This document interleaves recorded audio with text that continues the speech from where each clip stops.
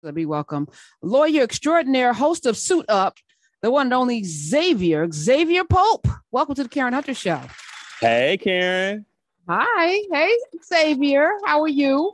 I'm pretty good. I just came from hot yoga because I had to get my mind right after hearing the foolishness in this Senate confirmation hearings of Judge Ketanji Brown Jackson. I just had to get my mind right. It's just out of control right now.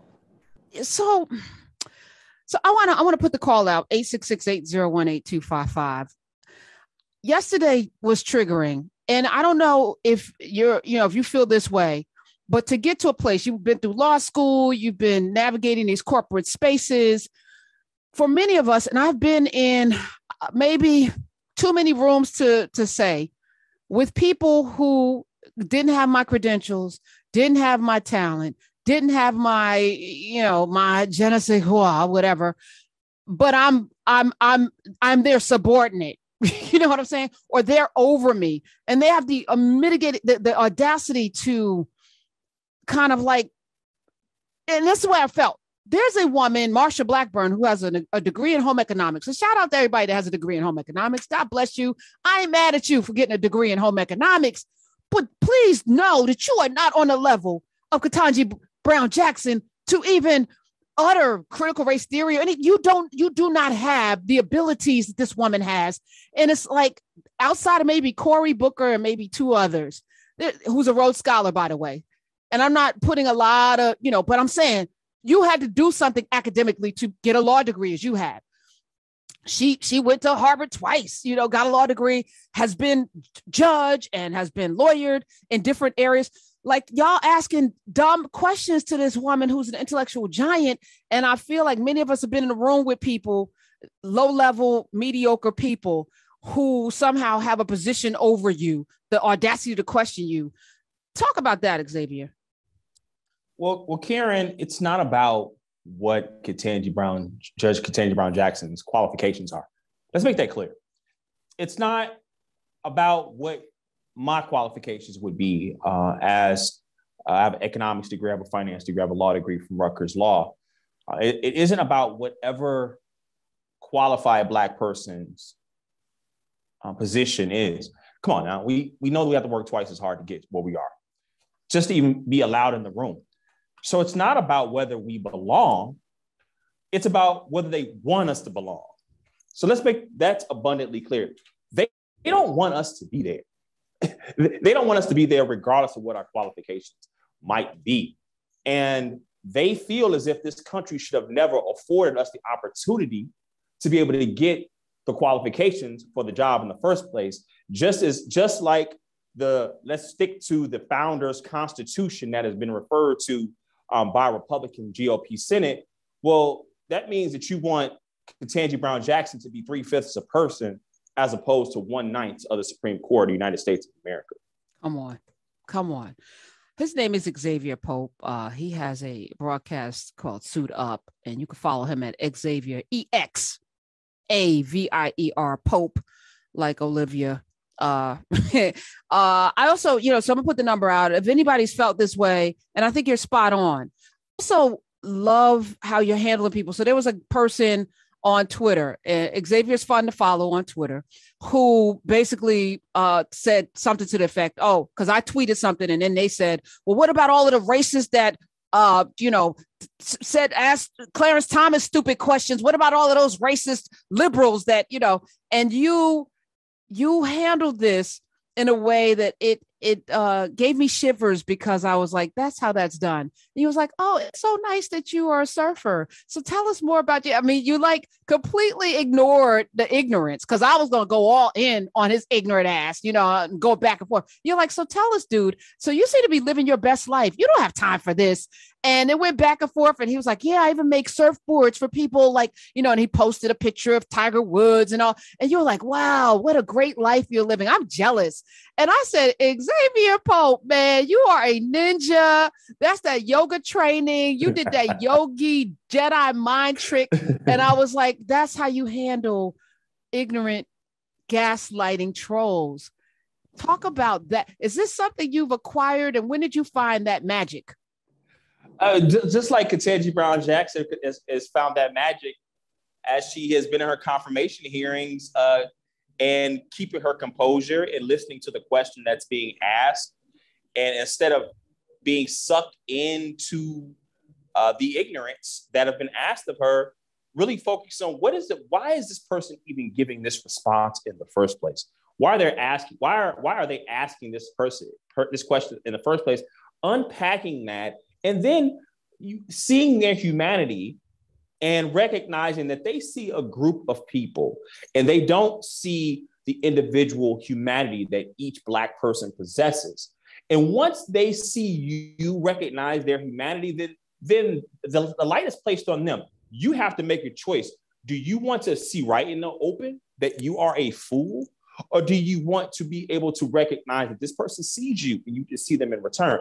Now, obviously that won't work with every single person, but I do my best to see the humanity and then see, why are they coming at me? Why are they undressing and unpacking something that I'm saying and responding with just flat out ignorance and just stripping their guard down?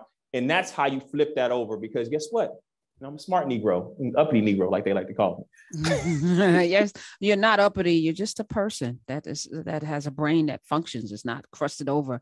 I struggle with that, Exavier, because I got things to do. I don't have time to be educating these ignorant ass people.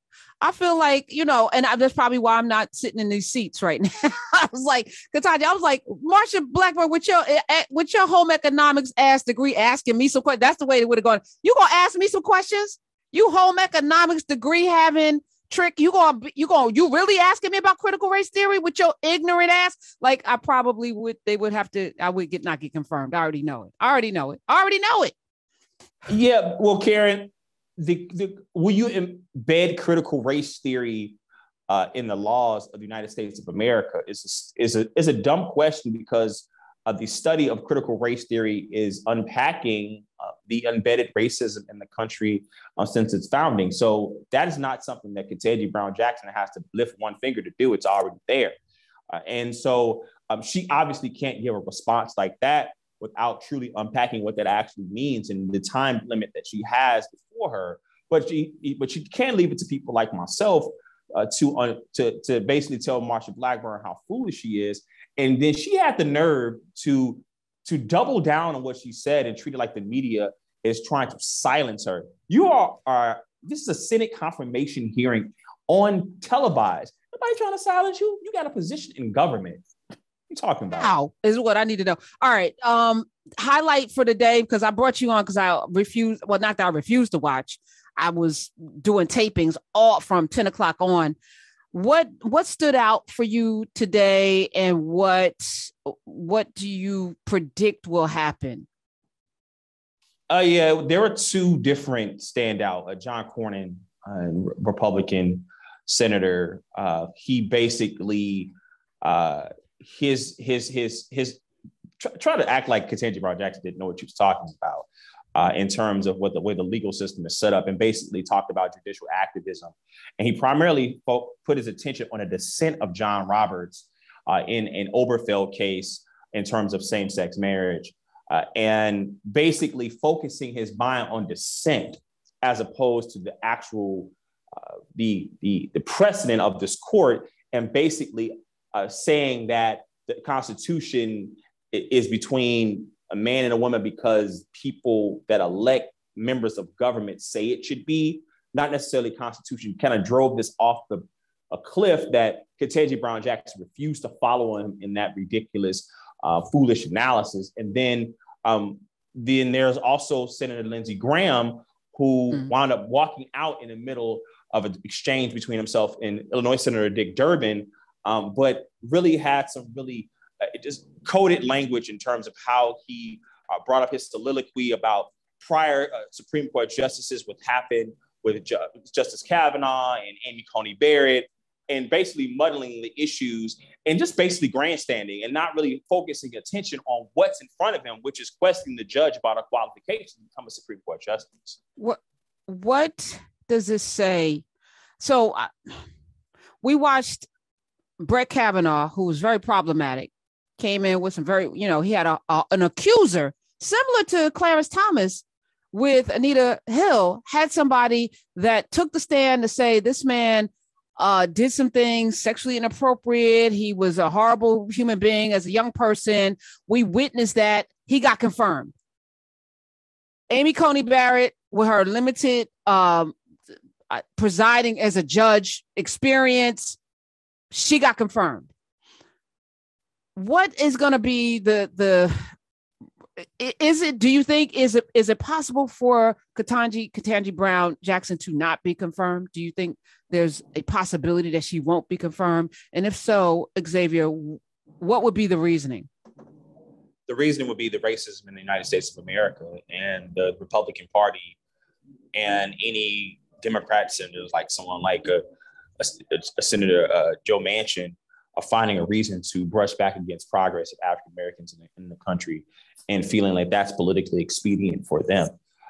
It says a terrible thing about a democracy when the primary focus of a judicial Senate confirmation hearing is focusing on the race and sex of the candidate that's up for nomination, just because she was nominated by a Democratic president who basically is seen as an N-word lover because he was a former vice president under the first Black president, now has a female Black president, and now is nominated the first female Black Supreme Court justice. And that's what the attention is, as opposed to who's best to do the job. And so that is what you would see in the political expediency that the right feels. But that being said, the majority of the American public does support her nomination. As you're saying that, I'm like, we have come through slavery, Reconstruction, Jim Crow, civil rights to go not all the way back, but to get to a point where people no longer are hiding their hoods and they don't care if you call them racist. They don't care if they are racist. They are not at all concerned about what it looks like. And I was like, how do we get here? So it's all right that you know that if you don't vote for her, and then Lindsey Graham yesterday talking about, well, just because we don't support it doesn't make us racist. But there's no other reason, because the woman is wildly qualified. Yeah, Karen, she is widely. She's definitely is qualified for the position. But what we didn't have in terms of what consisted as social capital, which social media now is influencing politics, and also the capitalistic society that basically undergirds a lot of our political discourse this day, is that people can get attention, can make money, can get prestige and power just by the force of media and social media, which we didn't have as tools before, which punished people from the limited positions they had in society at some juncture between civil rights era to, I would roughly say, around the beginning of the 2000s. Now that's changed significantly. Well, now there are platforms that are willing to handsomely reward people who go out and say racist things and do racist things. And so because now there is an incentive to being a racist, now we have a country in a political sphere that is happy to be racist and now pulling off their hoods and showing their true colors. Exavier Pope, Xavier. A few times you've been on the show and you've talked about your experience being raised in a foster home and coming through that to become this person that you are today. And I think about Ketanji Brown Jackson, who did not have the trials and tribulations that Exavier Pope had, to climb through almost a little privilege, almost a little bit privileged. And I feel like there's also sort of a rift. There's a class rift in our culture, in our community, around her being married to a white man and all, so there's like, you've heard it. But I want you to bring your experience to the table. And as you are watching this thing play out, what does it mean to you with your background and all that you've endured and come through and overcome to be who you are? Well, I mean, it's regardless of whether you came from a privileged background or one that was in a foster care like myself, only 85% of the legal profession, 85% rather, is white. Only 5% of the legal profession is Black, and only 2% of the legal profession, there are Black women. So Ketanji Brown Jackson, regardless of how she came up, still face really challenging odds to be where she is right now, sitting there to become history, because even our best sometimes is not good enough. In terms of where I sit, I get the proud joy of being able to witness someone in the legal profession make it and come to a seat and be able to influence society. And the reason why I went to law school is because I had a negative situation that happened with me in terms of driving while Black. And so I went to law school out of spite. And so I could make a difference in society and be able to elevate my platform and make a difference in society. And so I feel like I'm doing that. I'm very happy and proud to be that. And that's why I sit here before you. And cream rises to the top. And I'm talking about Black cream. And that's how we're doing it. Well, thank you for taking a little time out from your hot yoga and your detoxing from the corporate media and the mess that's on Twitter to spend some time with us. And you have an open seat here, and I want y'all to follow him at Exavier Pope, Exavier Pope, and listen and watch him on Suit Up News and on ESPN Las Vegas. Thank you for joining us today. I appreciate you, brother.